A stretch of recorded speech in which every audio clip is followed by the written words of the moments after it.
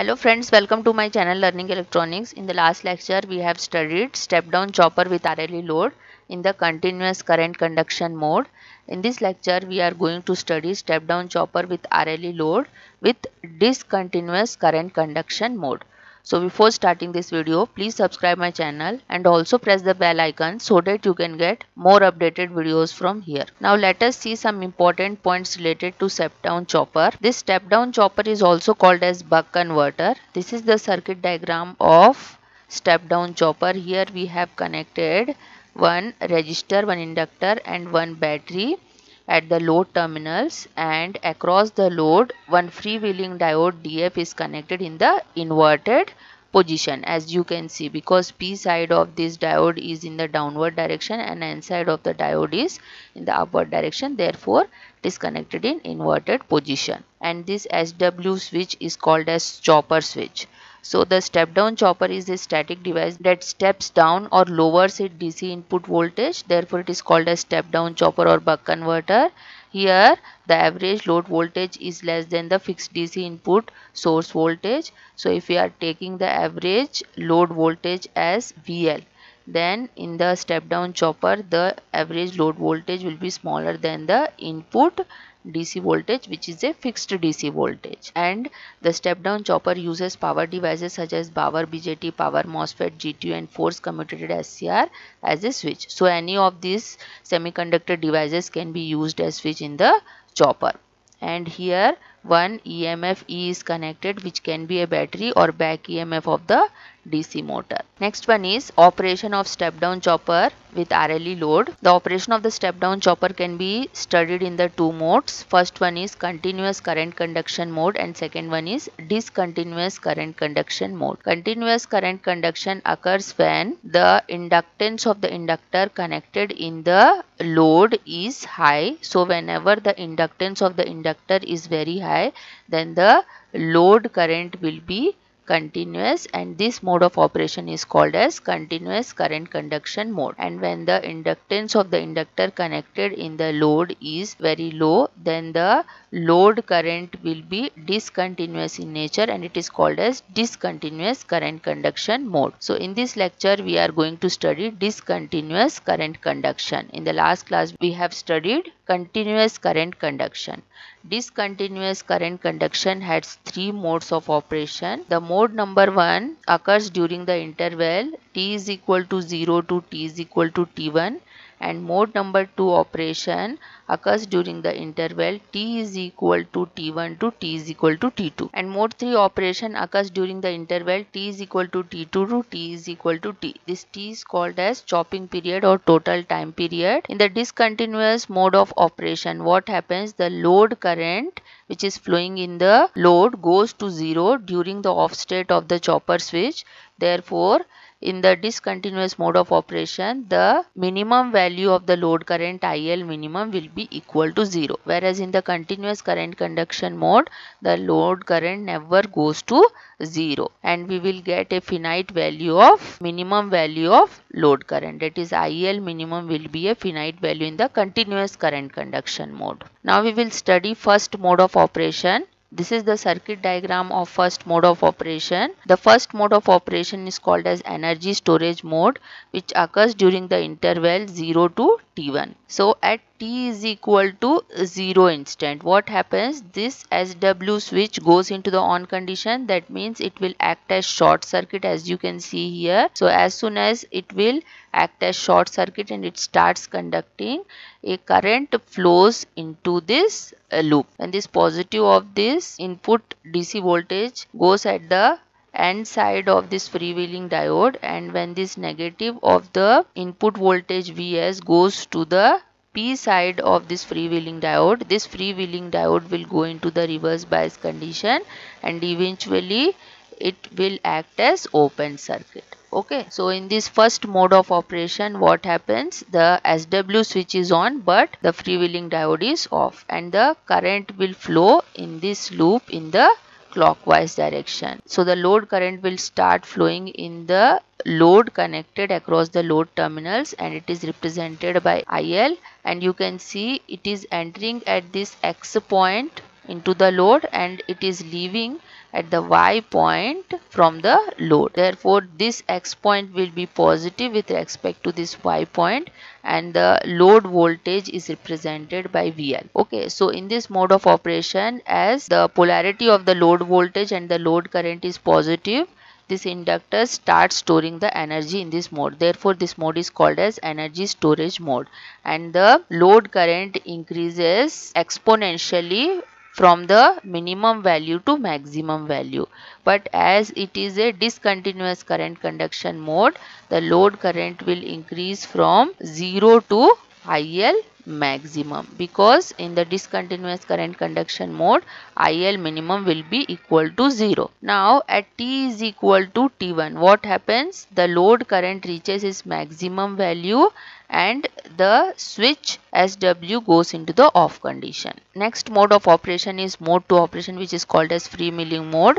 It occurs during the interval T is equal to T1 to T is equal to T2. So at T is equal to T1, the load current reaches its maximum value and the SW switch goes into the off condition. Therefore, the source is disconnected from the load and only this circuit will remain.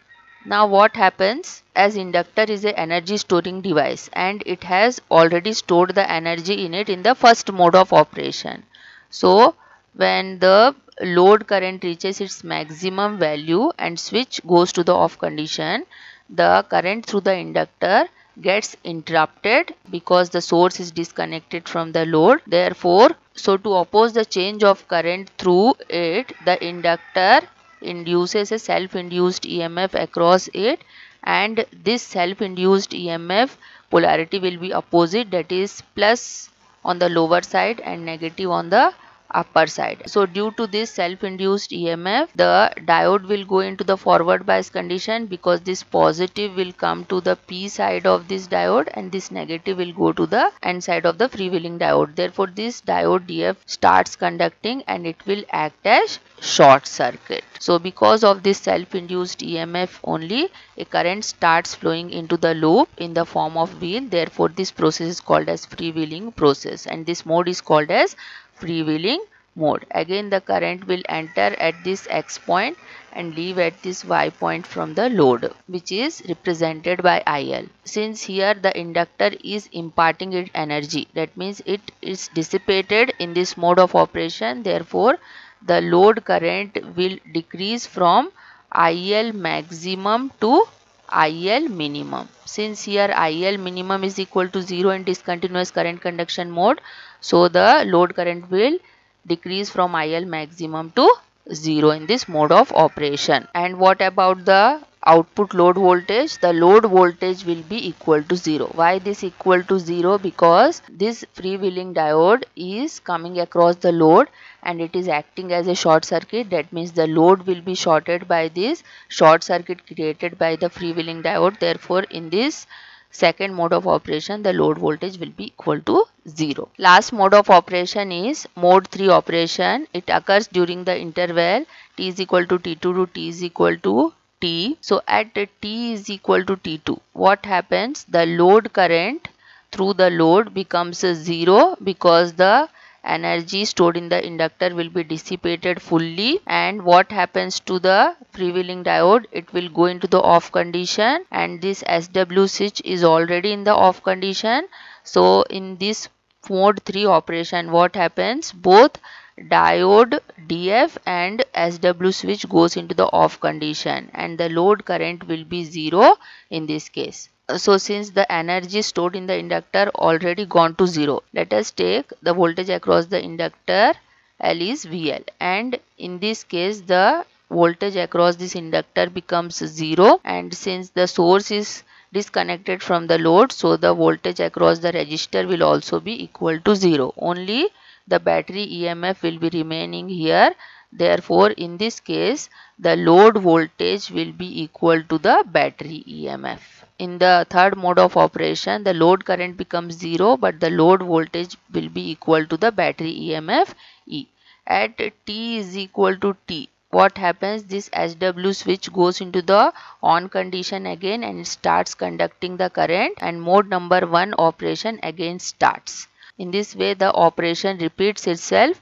That means after mode 1, 2 and 3, again mode 1, 2 and 3 will start. Now we will understand the output waveform for the step down chopper with RLE load in discontinuous current conduction mode. This is the fixed DC voltage represented by Vs. This is the load voltage waveform. This is load current waveform. This is the current through the switch waveform, and this is the waveform of the current through the freewheeling diode. So here we can see in the first mode of operation at t is equal to 0, what happens? The switch SW goes into the on condition. What happens to the DF diode? It will go into the off condition. So as soon as the SW switch is on condition, the load voltage will be equal to the source voltage in this condition, and the load current will increase exponentially from IL minimum to IL maximum. Here IL minimum will be equal to 0. So this is the energy storage mode, because in this mode the inductor stores energy. Since the load is connected in series with the switch and switch is on in this condition, therefore the switch current will be equal to the load current IL, and since the freewheeling diode is off in this first mode of operation, therefore the freewheeling diode current will be equal to 0. Now comes the second mode of operation. The second mode of operation starts at t is equal to t1. So at t is equal to t1, the SW switch goes into the off condition, but due to the self-induced EMF, the freewheeling diode DF goes into the on condition and freewheeling process takes place in this mode of operation. Therefore it is called as freewheeling mode. And here, since the energy stored in the inductor is imparted or it is dissipated, therefore the load current will decrease from IL maximum to IL minimum, and here IL minimum will be equal to 0.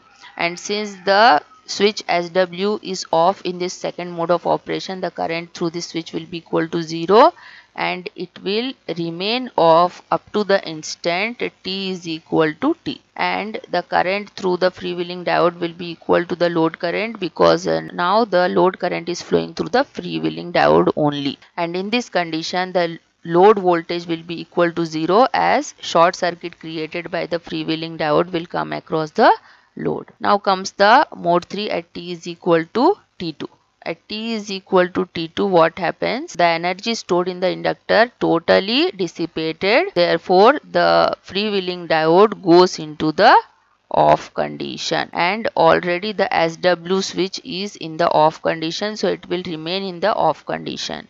So in this mode of operation, the load voltage will be equal to the battery EMF E, and the load current will be equal to 0 in this condition. So the switch current will also be equal to 0, and the freewheeling diode current will also be equal to 0, as both these devices are not conducting in the third mode of operation. So again, after mode number 3, mode number 1 starts and the operation repeats itself. So hope you have understood the topic. Thank you very much for watching, and please do subscribe my channel for more updates.